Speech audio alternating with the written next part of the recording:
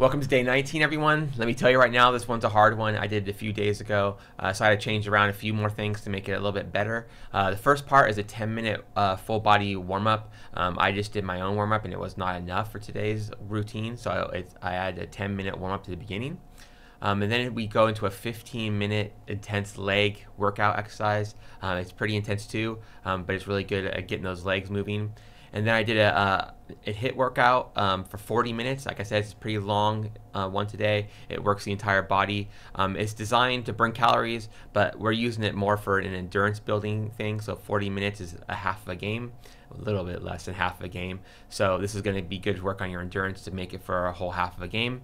And then at the end, I add a nice boost recovery yoga full body stretch to work it out. Like I said, this is about an hour long today session. Is very difficult and very tough, but it's good to work on your endurance, and it works on keeping your body in shape and tight, and that's something we're looking to do.